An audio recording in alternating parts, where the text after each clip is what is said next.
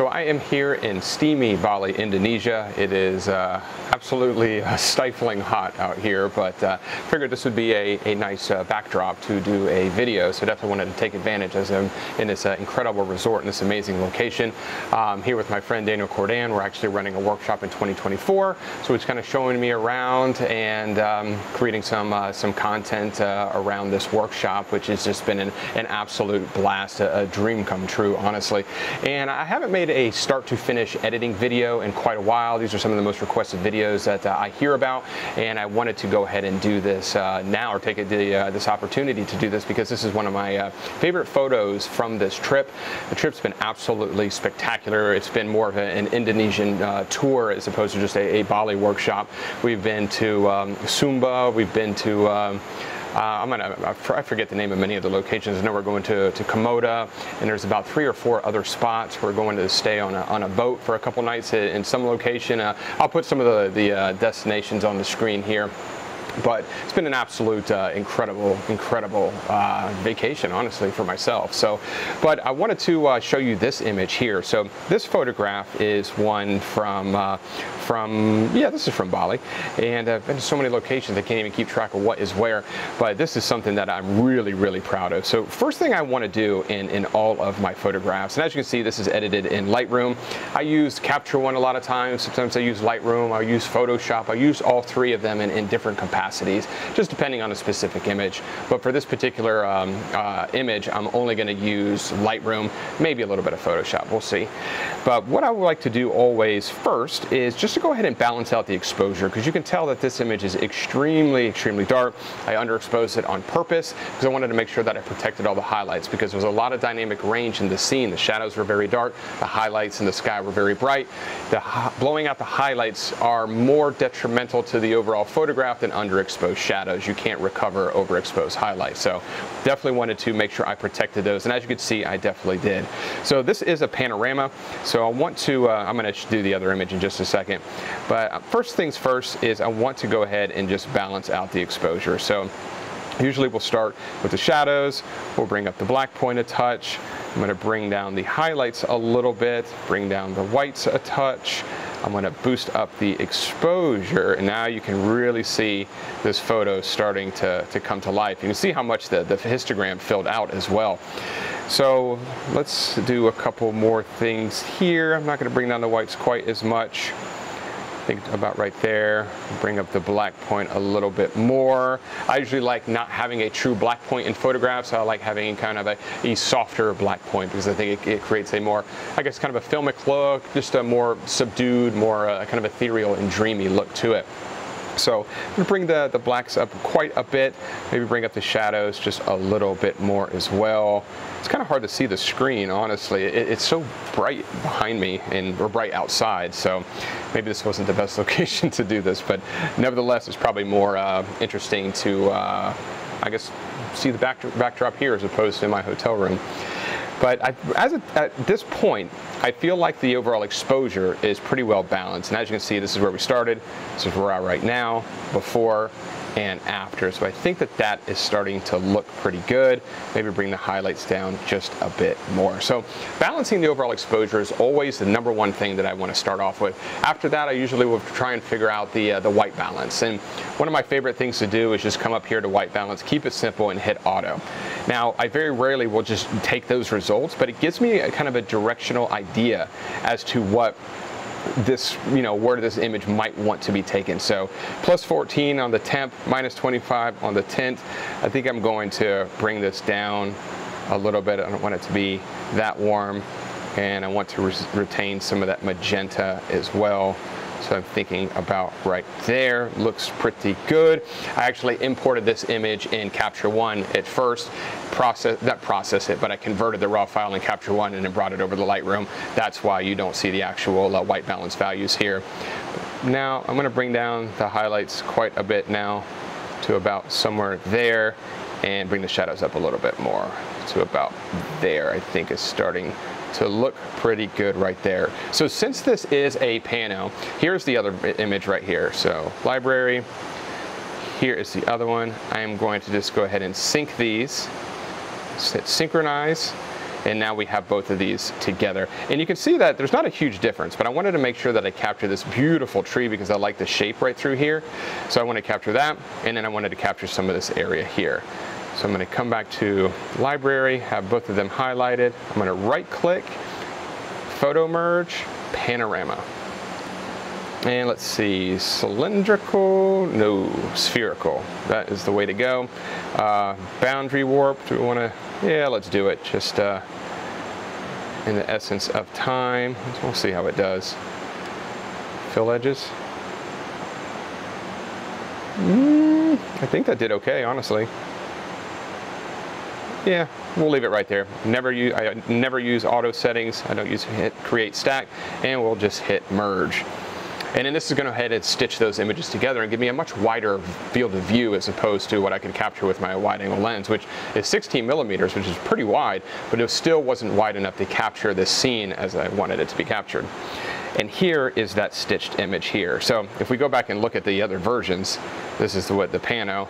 And now we have it all together, which looks really, really nice. And I think Lightroom did a very good job stitching this together. I'll probably clean this side up, clean these branches off. There's a little area right here where I think that a person's leg might have been there, or maybe a camera bag. There's a little water bottle here. I want to clean up all of those things. But overall, I think this is a very good starting point. So go back to the develop module. And what I am going to do, we already have our balance, our overall exposure balanced. We have our white balance balanced. Now I want to go down to just the overall softening of the image. I always like to bring down clarity and boost up texture just a little bit. So I'm going to bring the clarity down quite a bit, maybe around 25. We'll bring the texture up just a little bit, about right there. Bring the haze down just a little bit, nothing crazy like that, but I like to bring it down to around, -10 to maybe -15, just depending on the overall image. I think that looks pretty good, and the reason why is because it just softens the overall photograph down. It just creates this kind of dreamy, just very subdued, almost kind of painterly effect, and I really like the way that looks. Let's see where we started. So I mean, total transformation in this photograph so far. Maybe bring that dehaze back just a little bit to about right there. Not going to do anything with vibrance or saturation right now. I am going to come down to detail, and let's add a fair amount of sharpening here. Let's mask this sharpening out because I only want it to be in the most important details of the overall photograph. I don't want it to be in the sky. And everything that's in white here, that is going to receive the sharpening, and everything that is in black is not going to receive the sharpening. So when you have the masking at 0, everything gets the sharpening because it's all white. As you slide this masking over, and I'm holding down the Option key on a Mac to see this, now everything in white is going to get that sharpening. So I basically just want to make sure I get rid of the sky. So I think that looks good. Maybe you bring up the detail a little bit. You can bring up that sharpening just a touch more because it's very, very refined where we put it. I think that looks good right there. Very nice. Tone curve. Let's put an anchor point here in the darker midtones and put an anchor point here in the brighter midtones. And basically what I want to do is create a little bit of additional contrast, but also kind of lift up those blacks as well, lift up those the deepest blacks in this overall photograph, really the shadows, just to kind of add to that softening look. So I'm going to take this, Command Z, take this right here, and let's bring this up to maybe about there. And then maybe bring up this highlight just a touch to about there. Let's toggle this on and off. Yeah, so that added to that look even more. I think that looks good. And I'm going to come up here to global contrast and just kind of bring that up a little bit as well. And if you're ever not sure where a specific slider should go, if you hold down the Shift key and click on any slider, Lightroom will automatically adjust that slider based off of the histogram, based off of what Lightroom thinks is an appropriate level for that slider to be adjusted. Now, obviously, it's not always correct. It's not really looking at your photograph. It's just looking at the histogram. But it's great for directional purposes. So if you're ever confused, you don't know which way to move a slider, just do the Shift double click trick and it'll automatically adjust it for you. And I'll show you real quick. So let me reset contrast, holding down the Shift key, double click, and basically Lightroom is saying +5. So I think it should be a little bit more, but you can do that with any of these. Shift double click on the blacks, brings it down to -100. I definitely don't want to do that, but like I said, good for directional purposes. Now, we did the tone curve, we did detail. I definitely want to add a subtle vignette here, maybe to about right there. I think looks pretty good. I'm gonna bring down the highlights a little bit more. Somewhere about there I think looks pretty good. And let's toggle this edit on and off. So this is before and after, before and after.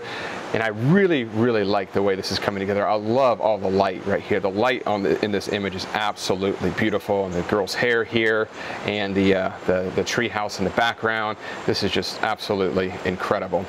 So I am going to come up here to the filter section. So this is where I want to start kind of playing with light. I'm not really going to do much dodging and burning on specific areas, but I do want to emphasize the areas of light, the sun coming through, and also emphasize areas of shadows as well. So I'm going to come up here to radial gradient. I'm going to make the image a little bit smaller on my screen. And I'm going to just draw big radius right through here.